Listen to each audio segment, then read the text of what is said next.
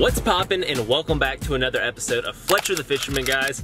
Today we're doing something a little bit different. I've been just kind of looking around trying to find some new places to fish, and I found two ponds that look pretty interesting to me that are about like 25-30 minutes away from me, so I figured I'd give them a shot. One is like surrounded by a bunch of like, it looks like office buildings, and the other one's like in the kind of the back of a neighborhood. And I double checked on FishBrain to see if people have been catching some fish. It looks like some people have definitely been catching some decent ones out of there. So I saw a bunch of like 2s, 3s, 4s, things like that. No monsters, but I'm sure there's some big fish in there. It definitely looks like these ponds have been around for a while, so I'm sure these fish have had time to grow. But besides that, guys, I did a giveaway a few videos ago for a reel, so I'm gonna go ahead and pop the winner of that giveaway up right now. So if that is you, just comment your Instagram name down below and I will shoot you a DM and we'll figure out how to send that to y'all. But while we're talking about giveaways, I want to go ahead and do another giveaway for y'all right now. So today I'm going to be giving away the Gomex's TA20 handle. This is one of their new handles, and let me pop this thing out and tell y'all about it really quick.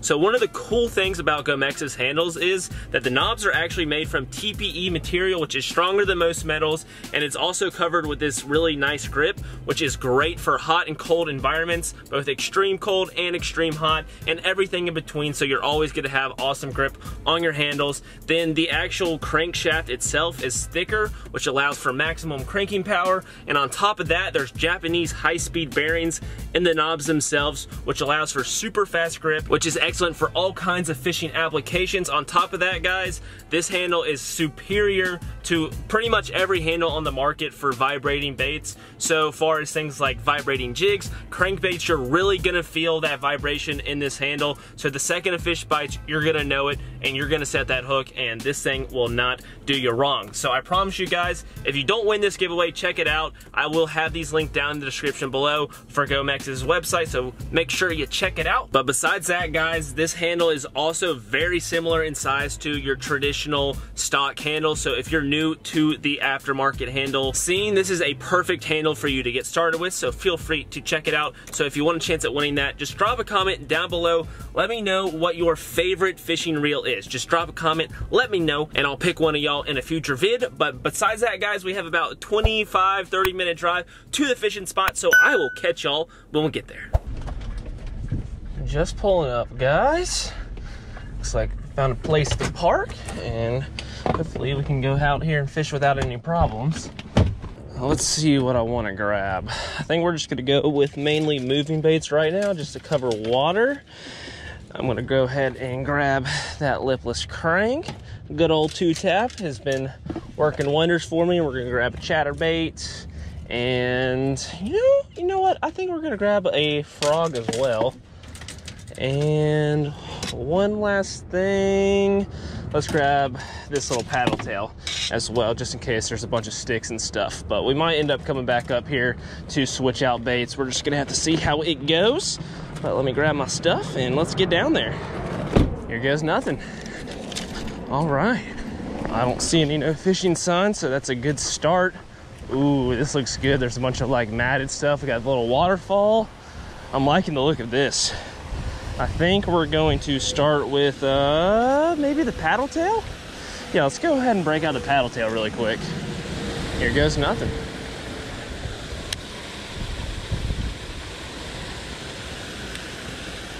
Looks like it's pretty shallow up against this waterfall, so I'm not feeling like too promising, at least on this side. That side looks a little deeper.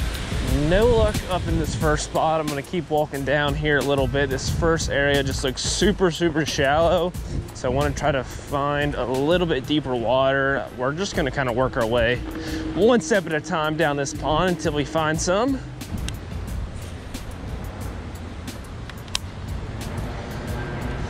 All this matted stuff looks kind of nice for the frog. Let me go ahead and grab that and give that a shot. Here we go.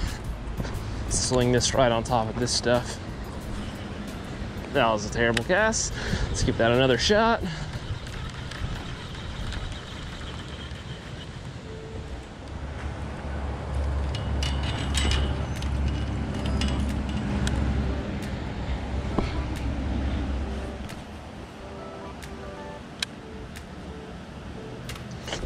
Oh, God, I just missed one right there. Shoot. Well, I'm not really sure what happened right there, but I just had like an awkward hook set. I kind of like hit myself with the butt end in a weird way.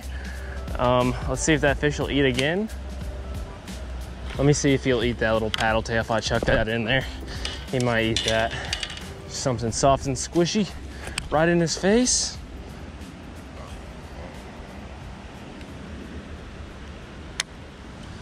Well, I didn't really have all that much luck down here in this lower pond. I think there's like 3 or 4 ponds. So I'm gonna go ahead and move up to the next one in the chain. I might need to slow down to something on the bottom. If I don't have any luck at this next pond throwing moving baits, I'm definitely gonna switch gears and try something a little bit slower, because I know there's fish in there. I did get a bite on a frog and had a few, like, you know, some just kind of knock at it a little bit. So they're definitely here. Made it down to the second pond, and I'm gonna go ahead and give this little 2-tap a chuck and get it going. Try to cover some water in here. Just pretty much fan cast around this whole thing, see if I can't get anything stirred up. There's not nearly as much grass in here, if any, maybe a little bit of lining in the bottom. So I shouldn't have too much issue throwing this thing around in here, but we're just gonna have to see if these fish wanna eat it.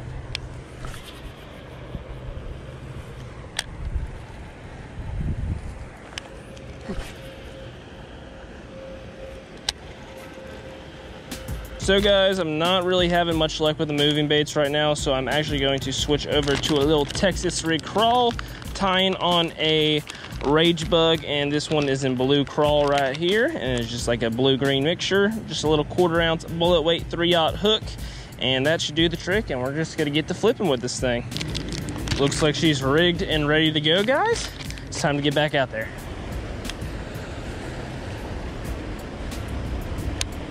No luck over here.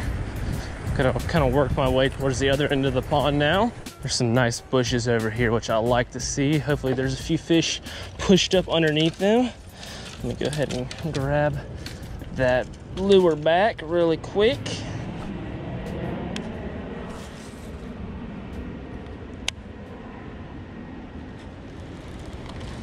Let me come over here. There's a tiny little pocket of shade. I don't even know if y'all can see that, but I want to take a cast right up there in that, see if I can get it. Okay, that's not good enough. I need to get right in that shade. These fish will hug stuff super tight, so just let me make sure I get right in that shade pocket. Gosh, dang it. Come on, I can make a better cast than that.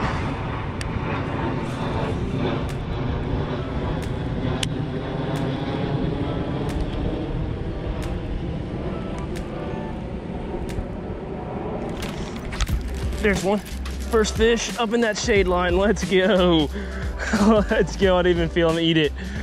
Oh, let's stinking go. Just something felt a little bit off there.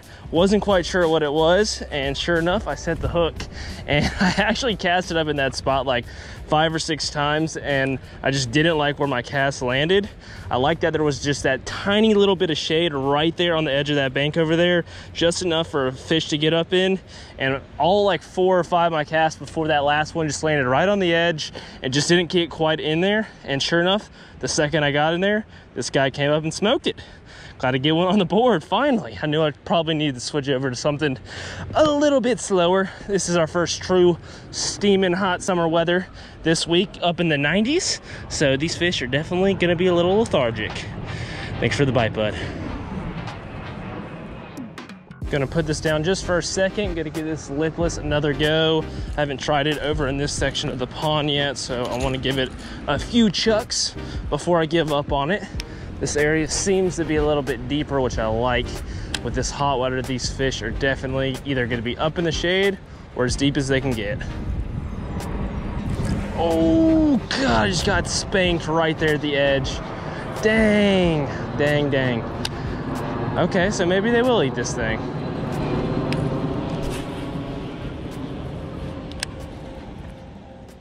So I've been throwing this red crank. I actually want to switch it up. I've been seeing less and less success with it. I want to try switching over to like a shad color one, just to see if these fish in here will respond to that a little bit better. Let me go ahead and grab that.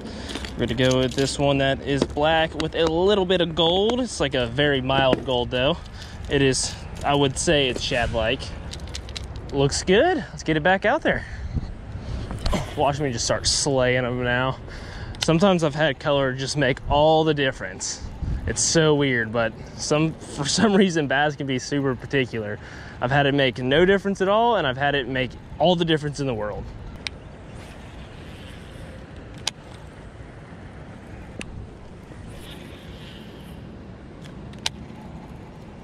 No luck with the crank. I'm gonna go ahead and switch over back to our little soft plastic, the little rage bug. See if we can't get a few more with that. These fish are just shut down from this heat wave that's coming in. It literally went from like mid 70s to low 90s in the course of like 4 or 5 days. So these fish are definitely probably gonna be a little buckled down. I was ambitious wanting to start with the moving baits, but I figured why not? At least give it a shot. Gonna wiggle down here to this little area and try to flip into some of this muck. If this is fished much, this is probably the area that's least fished because it's the hardest to get to. No luck on this spot. Go down here to this little bridge, give it a shot.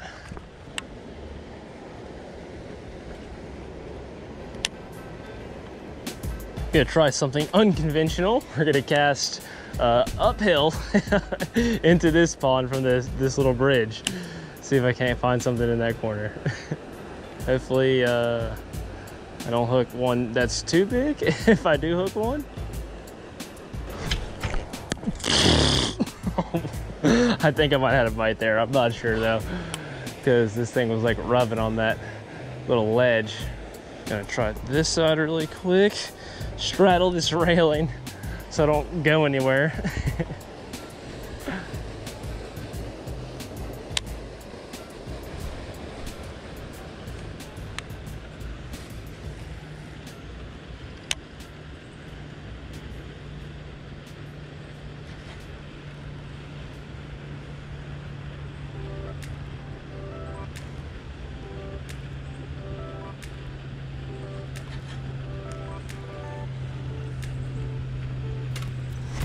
There's one. There's one up against those rocks. Let's go on the Craw. Fish number 2. This one looks like it's a little bit shorter, but a little bit fatter. Healthy looking fish nevertheless. And I got him right there in top of the mouth. Just how you want it. Textbook. He freaking thumped that thing too, let me tell you. Hit it like a dang freight train. Oh, pop that thing out. Oh, sorry, that bud. I did not mean to drop you. Did not mean to drop you. Oh. Did not mean to drop you. I apologize. But that is a healthy little fish. Thanks for the bite, bud. Oh, I just love it when they thump it, man. It's awesome. There she goes. Looks like the rage bug might just be the ticket today. Bites aren't coming fast, but we're starting to get some with this. And I mean, if I can get a few bites in this blazing heat, that makes me happy, especially since it's kind of that first wave. Those fish really shut down when that weather first gets really hot. So the fact that they're biting, that is awesome.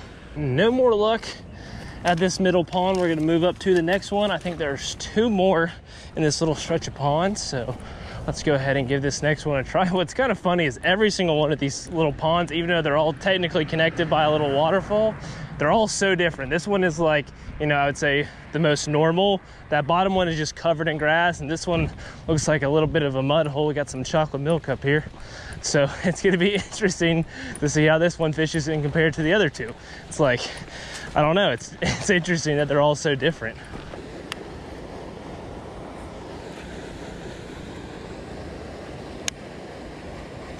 Well, since this pond is a lot dirtier, I'm gonna try this trap again, see if we can't get a reaction strike just from a fish that can't see very well, just relying on vibration, looking for that opportunity. Typically in dirty water, you can have a little bit better luck getting bites on reaction baits. So I'm gonna go ahead and give this a shot, see if there's something in here that wants to bite this thing.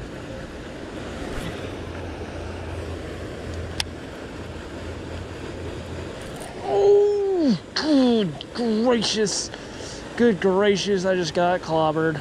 I just got clobber knocked.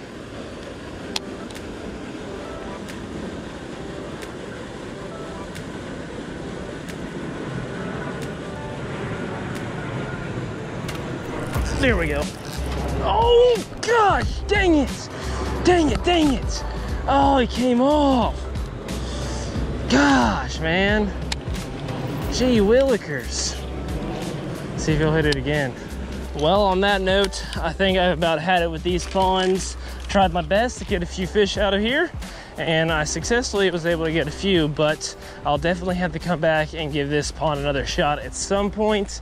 You know, these fish are proving to be a little tough today, as expected with this hot weather. So now I believe it's about time to head back to the car, get a well-deserved sip of water, and move on to that next pond that I was talking about, that neighborhood pond.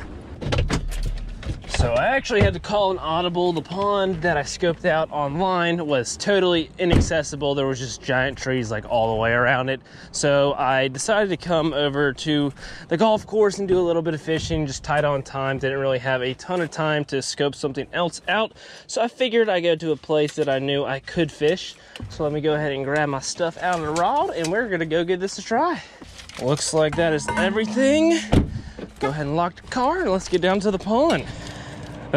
Gonna give this freaking lipless crankbait another chance, even though I've missed like 4 fish on it today. I know I can catch a dang fish on it. I just want to see one inhale this thing and let me get them all in. Oh gosh, it has been a day. First cast, maybe?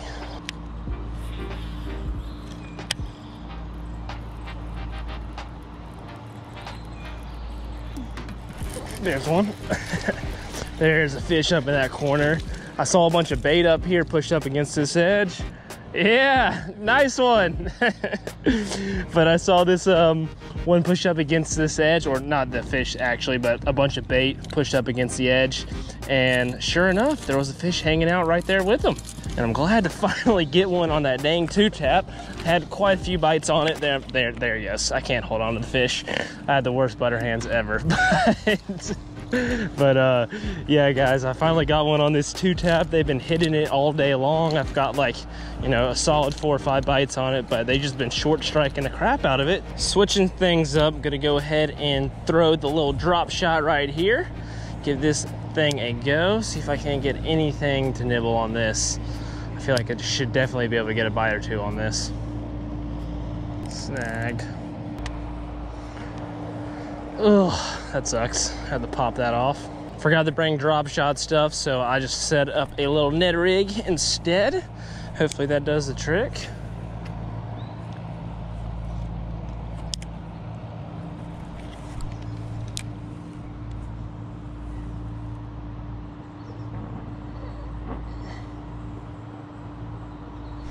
There's one. Got him. Right in that same spot. Ooh! It's a nice one. He's got a little jazz to him. Come on in, bud. Got him on the deadly Nedley. Knew it wouldn't disappoint me. Never disappoints. This little corner back here is loaded with some nice fish. And that's one of the better ones we've caught so far today. A nice chunky one. A matter of fact, popped it right out of there. Solid like 2-pounder. Really healthy, thick old fish. And what's funny, for my little Ned rig setup, I didn't even have a Ned bait, but I had some like cutter R worms in my bag, and I just cut off the tail end of it and used that as a little Ned bait. And sure enough, that did the trick. Doesn't have to be fancy, doesn't have to look good to get the job done. Off she goes. Let's see if there's any more hanging out on this little bin back here. This back corner's loaded. She got Oh, I just missed another one. Dang. So the reason I think there's some fish hanging out on this one particular bend right here is because this is like the deepest bank in this pond. It drops off really fast. And with this really hot weather, these fish like to, you know, be able to regulate their temperature really well. So you got the shade, you got the deep water, and then you have that nice steep slope. So those fish can easily come up into some shallow water and easily back off into some deeper water to regulate their body temperature. And that's probably why they're chilling right there. But let me try to get this thing back in there. See if we can't find another one willing to bite on this edge. That corner over there is pretty similar, so we might have some luck over there as well.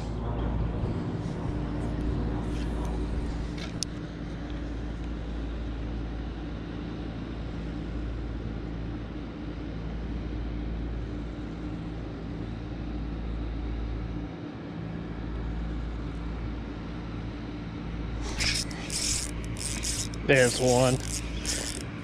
Got him. Come on in, buddy. Can't tell how big he is. He's pulling some drag though. There's a nice little fish. Yeah. Come on up here, right up against that wall. Finally was able to get over here and fish that wall a tad bit. There's been golfers coming through like crazy. So I'm glad I could get over here and first cast on it. Got myself a nice one. Let's go. Solid like almost 2-pounder right there. Maybe. 1 3/4. They're munching the deadly Nelly though. Can't complain. Oh, she swims. Well guys, I fished this pond pretty thoroughly, so I'm gonna go ahead and walk over to the next one. And the next pond I'm gonna fish, guys, I have caught, I can't tell you how many monster bass out of it. Just so many bass between like 5 and 8 pounds and then a 9 or 2. It's just a big bass factory, and that's pretty much how it goes. It's either I either catch a big one or I don't catch much at all. So we're gonna get over there, see how it goes. Brought a glide bait, some other big things, trying to entice a big boy. So I guess all we can really do is get out there, try to figure them out, and hopefully find us a big one. I've arrived at the hog factory. Go ahead and stick the rods down, get situated. You know what? For fun, we're gonna start out with the glide bait. We're gonna go ahead and pop this bad boy off and see if we can't get one to commit to this thing. Here goes nothing. The water's really clear. This pond's usually kind of dirty, so this should be interesting.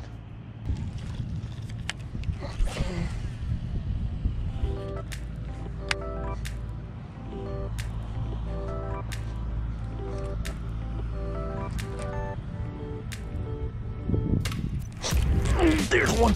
There's a nice fish. Freaking hammered it. Oh my god. Oh my god. Oh, it's a freaking catfish. Oh my gosh. Oh, that went from 100 to 0 real quick. That sucks. Why you gotta eat that? Why do you gotta eat that? I really thought you were a big bass. I think that is a first for me. Catfish hits a glide bait. That is probably the weirdest bait I've caught catfish on. That is odd. Well, I sure hope y'all enjoyed that video, and if you did, make sure you drop a like and subscribe, and if you haven't already, make sure you go ahead and enter the giveaway and check out Gomex's website and see all their awesome selection on their website. But as always, guys, bassing is a passion. Peace.